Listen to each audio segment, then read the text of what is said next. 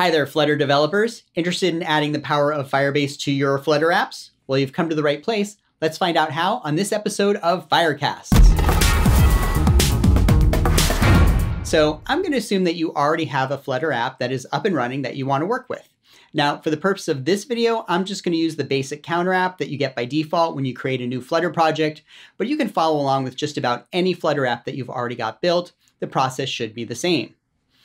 Now, there are 4 steps to getting the Firebase platform up and running. Number 1, creating a project in the Firebase console and adding our Flutter apps to that project. Number 2, downloading a few constants files and adding them to your Flutter project. Number 3, installing the SDKs. And then number 4, initializing the Firebase platform in your code. Now, by the way, if you are a seasoned Android developer, you might be used to using the Android Studio Firebase Assistant to get Firebase running in your app. Now, we're not going to be doing that here. It's going to be a little more manual, but not to worry. Just follow along with me and we'll get this built together. So the first thing I'm going to do is head on over to the console at firebase.google.com/console to create a new Firebase project. Now, when you first visit the Firebase console, you'll see a few options here for what to do next. Depending on your situation, you might see a list of existing Firebase projects, or you might just have an Add Project button. Now, I'm going to go ahead and click that because I want to create a new project. And before we go any further, let me take a moment to explain the difference between projects and apps. So a project can contain one or more platform-specific apps. Now, all apps in the same project use the same Cloud Firestore, Realtime Database, and Auth backends, and you can view combined analytics data across all apps in the same project. You can also use features like Firebase Cloud Messaging or in-app messaging to talk to all of your apps at once. You don't have to, but you can, which is sometimes convenient. So in general, if you have different versions of the same app running on different platforms, such as Android and iOS, you'll want to add each of those apps to the same Firebase project. On the other hand, if your apps really are different, then you should put those in different Firebase projects. And for those of you building like multi-tenant apps, we generally recommend using a separate Firebase project for each of your customers in order to keep their data nicely separated. Now, if you're building a Flutter app, you're probably doing this so that you can have the same app running on both iOS and Android. So what we're going to do is create a single Firebase project, and then we'll attach both versions of our Flutter app to it. And for now, I am just sticking to the iOS and Android versions of our app since web support at the time of this recording is still a little experimental and subject to change, but maybe I'll add that in a future video. So I'm going to create a new project here. I can give it a name, although you'll notice I also have this drop-down box beneath the name. This gives me the option to add Firebase features onto any existing Google Cloud projects I have access to. Now, if you do this, this will keep all the capabilities of your existing Google Cloud project while adding in some of the new services needed for Firebase. So if you are working on a project that you've already set up through Google Cloud, make sure you pick that. Don't create a new Firebase project. In my case, though, I am starting a brand new project, so I'm just going to type in a new name. You can see here it's giving me a little ID string here, which will get updated as I type. This is the project ID, which is a globally unique identifier for your project across both Firebase and Google Cloud. It's not public facing, so don't worry too much if you see random characters at the end or anything. Now I'm going to click on the Continue button, and now I get to choose whether or not to add Google Analytics to my project. Enabling Analytics will allow me to use a number of useful features such as A/B testing, better remote config targeting, and getting crash-free user reports. If I don't enable Analytics, I won't be able to use those features. It's totally optional and you can add it later, so go with whatever works for you. Personally, I'm going to keep Analytics enabled.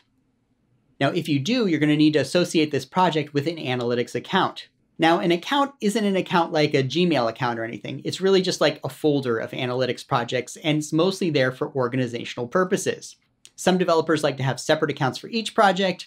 Me, I like to have this default one for all of my test projects, so that's where this is going. Now I can proceed to the next step, which is actually creating the project.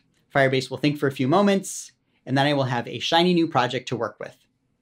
Okay, the next step is adding both the Android and the iOS versions of my Flutter app to this project. So let's start with the Android version. I'm going to go ahead and click on the Android icon here, and I have a few fields to fill out. So first up is adding my Android package name, also known as your application ID. If you don't remember what this is, you can look it up in Android Studio by going to your Android app build.gradle file and scrolling down here to where it says application ID. And actually, while we're here, I have heard from some of our engineers that you're going to be much better off if you can set your min SDK version to 21 or later so that you don't run into a number of methods limit later on. So I'm going to do that. At the time of this recording, this will still be compatible with like 94.1% of all devices out there in the world. So I think that's a reasonable trade-off. Anyway, I'm going to go ahead and grab my application ID here, and I can paste that back into the dialog box. Now, this app nickname, it's strictly internal and just a way of identifying my app in a user-friendly way in the Firebase console. So I'm going to go ahead and call it Amazing Counter Android. Finally, I'm being asked to optionally add the SHA-1 hash of my debug signing certificate so my app can kind of prove that it belongs to me. Yeah, that's an oversimplification. Go check out the docs for a real answer. Now note that this is optional. It's really only used in a few situations like Firebase Dynamic Links and Google Sign-In, so you can leave it out and provide it later in your Firebase project settings. In fact, I kind of recommend leaving this out until you need it. This is because you can't have the same combination of package name and SHA-1 hash in more than one place anywhere in Firebase. And so if you or somebody else on your project team ends up registering your app in like a test project with your shared production key, and then decide you want to register it in a different project later on, you're going to have to hunt down that original project and delete the signature, and that might be kind of a hassle, particularly if a lot of folks in your company have access to that SHA-1. I've heard stories from our support people, and this happens more often than you think. So you know what? I'm not even going to touch this right now. If you do want to add that in, follow the instructions in this link here. But for now, I'm going to move on to the next step, which is to download this JSON file. I'm going to download googleservices.json by clicking this button. Do make sure it doesn't have like a 1 in parentheses after it if you're like me and download a lot of Google Services files. And then next, I'm going to drag it into my Android project. You should make sure you place it in your Android/app folder, kind of like this. Now, if we look at this file, you can see that it basically contains a bunch of constants that the Firebase SDK needs to configure itself correctly. It's got the name of my project, the cloud storage bucket I might use, some OAuth client IDs, and so on. Now, none of this is really secret, but you should really only share this file with your team. If you're making like an open source demo app to be shared publicly, you'll probably want anybody who runs their project to generate their own version of this file to hook up to their own Firebase project. Now, in my case, I'm not sharing this app publicly. This is just for me and my team, so I could check it into my personal Git repository if I had one. Okay, next, we're being told to make a few Gradle changes. In a sort of somewhat unusual move, the first change we need to make is in our project level Gradle file. So let me open this one in Android, build.gradle. And first I'm going to confirm that Google is listed in my build script repositories and in my all projects repositories, and it is.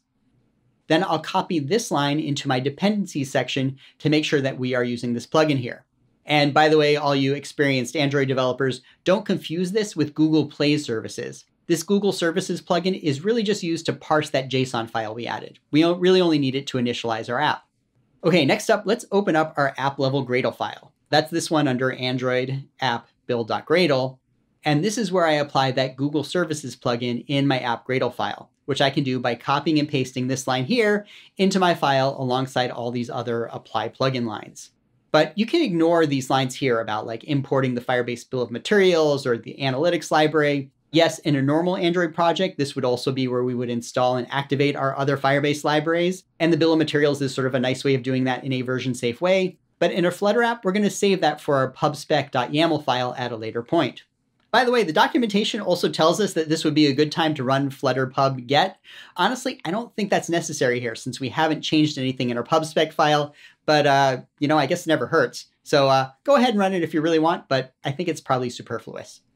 Okay, next we can go ahead and skip the rest of these dialogues in the Firebase console. And that's Android taken care of. All right, next up, let's get our iOS app set up too. So to get our iOS app added to this project, I'm going to click this Add App button and then select the iOS logo. Now, be careful. You might think your iOS bundle ID is the same as your Android application ID, but it often isn't. iOS likes to use camel case while Android prefers underscores. So let's be safe and open up our generated iOS project in Xcode and find out for sure. So from Android Studio, I'm going to select Tools, and then Flutter, and then Open iOS Module in Xcode. I'll wait a moment.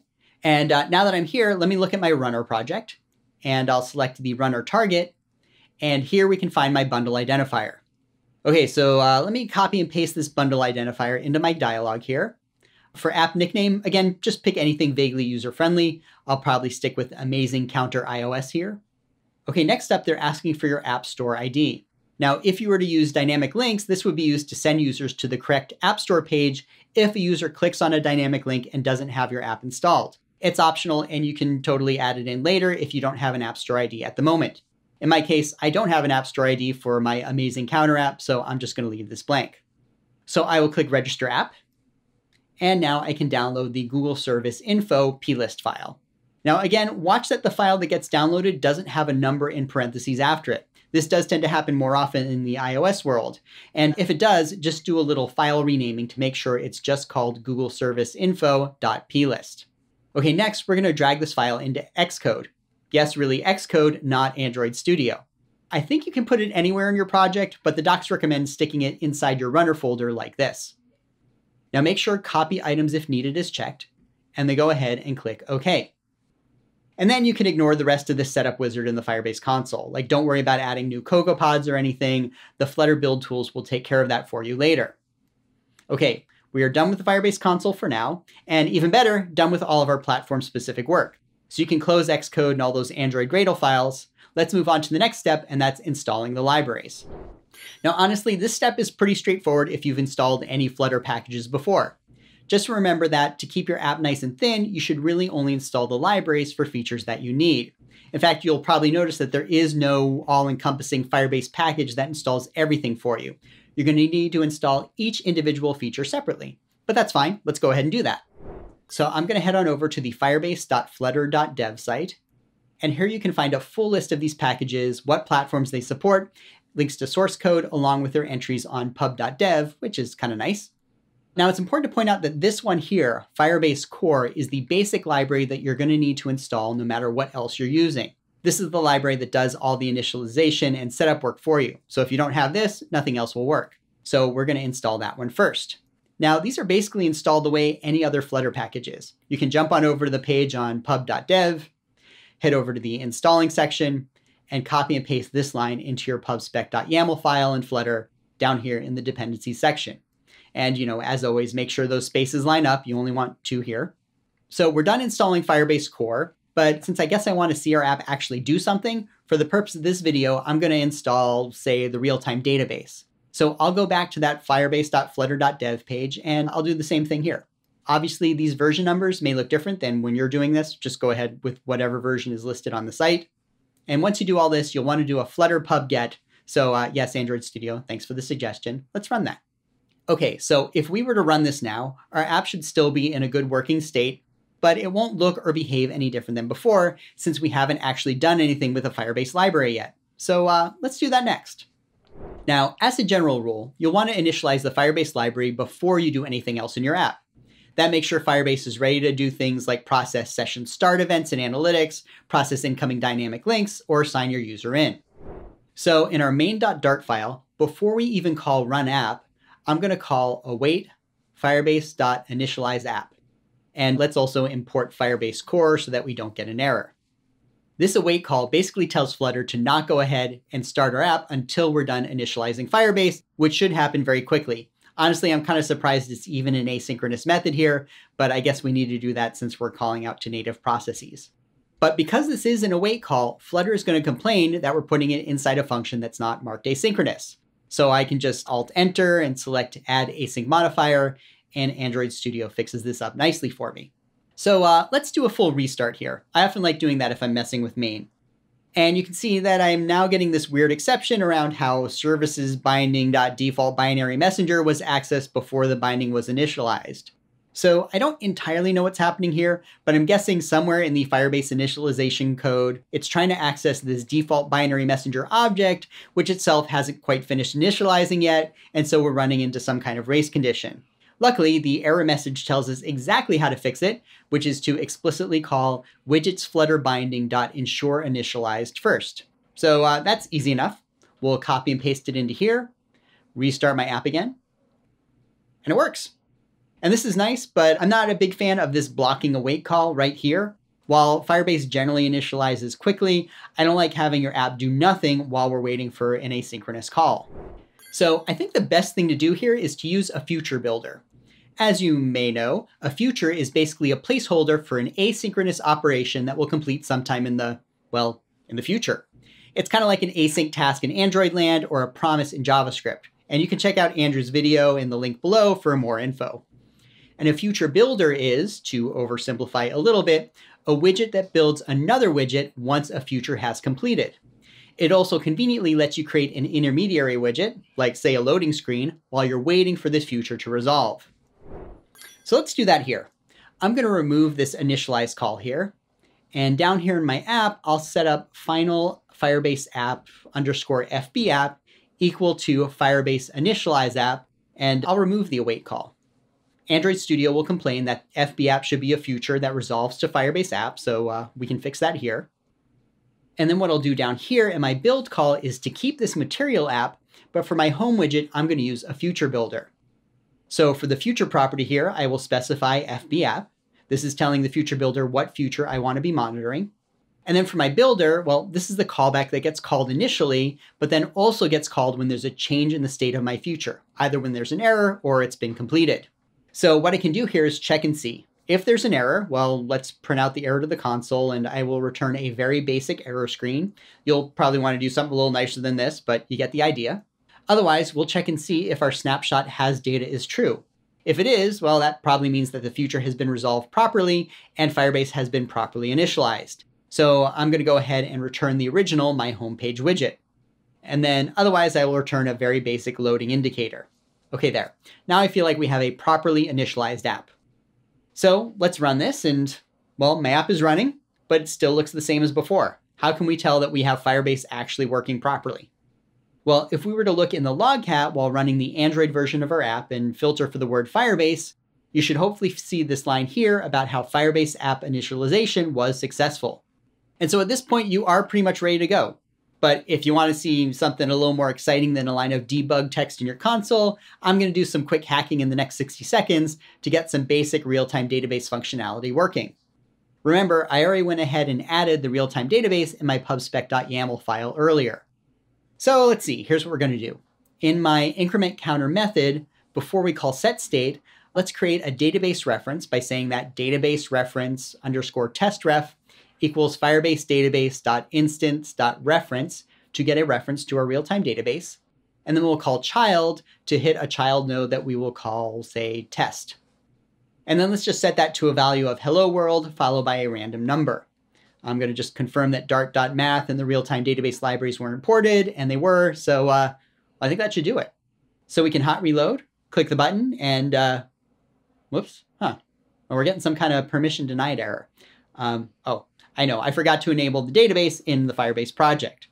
So I'm going to head on over to the console. I will jump to the real-time database tab and say, yes, I really do want to create a database. We'll start it out in test mode, which means everybody can access our database, which is a terrible idea, but will work for now. And now when I click the button, hey, look at that. There's a value changing the database. That's very exciting. Now, again, this was super quick and dirty, and we will hopefully create a tutorial in the near future on how to properly use the real-time database in your application, but it's good to know we have Firebase working and connected to a real backend. All right, so now that you have Firebase properly set up and initialized in your code, there is lots more you can do. You can store, query, and sync data from the cloud using either the real-time database or Cloud Firestore, and I recommend checking out the database picker in our documentation if you're wondering which one is right for you. You can use Firebase Auth to easily sign in your users from a variety of sign-in providers. You can record events and user properties in analytics to find out what your users are really doing in your app, and combine that with remote config to run A/B tests or personalize your app for different groups of users. You can add services like Crashlytics so you can find out exactly where your app is crashing and why, and so much more. In fact, you know what? Let me know in the comments below which features you most want to see, and I'll see if I can work on those first for future episodes of Firecasts. And of course, if you want to find out more, why not subscribe to our YouTube channel? You can also check out the documentation at firebase.flutter.dev and play around with any of our sample apps. So have fun creating, and I will see you soon on another episode of Firecasts.